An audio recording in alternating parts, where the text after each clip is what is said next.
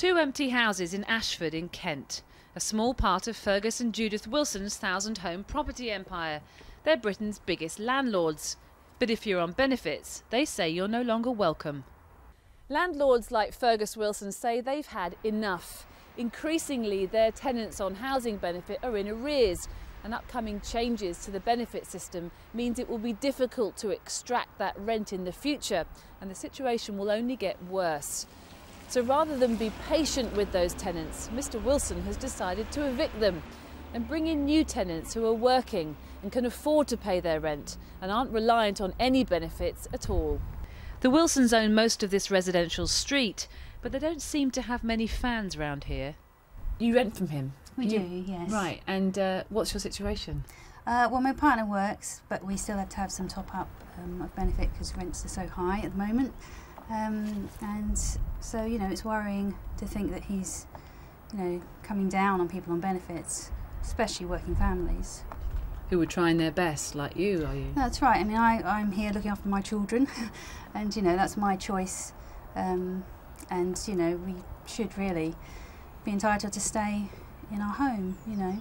She didn't want to appear on camera, but insists that even though she's in receipt of benefits, she's never been in arrears. Regardless, the Wilsons still say that tenants like her will now be evicted. It's one thing to kick out tenants who are in arrears. It's another to kick out tenants that are on any benefits at all. They're working, they're striving to get on, and yet you're pulling the plug on them too. Well, it is a little bit harsh, particularly for those ones which were on benefits and were not in arrears. But you have to understand that those falling into arrears was a growing percentage. When we took the decision, it had gone over 51%.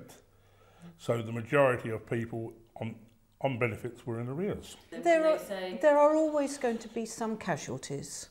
There will be some people you may have spoken to that we haven't picked up, everything fine, and we haven't done anything about it.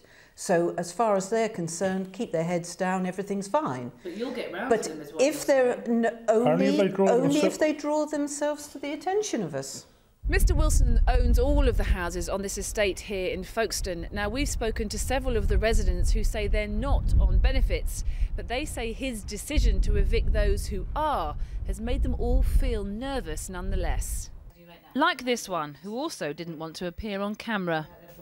But it doesn't. It makes you very uneasy. Very uneasy. You're just not sure what's going to happen next, really. So even though you are working, your husband works, you don't claim benefits, this whole situation has made you feel a little bit insecure, has it? Yeah, very, very, because you really don't know, you know, what he's going to do next.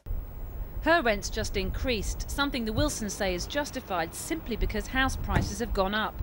But isn't that just making the problem worse?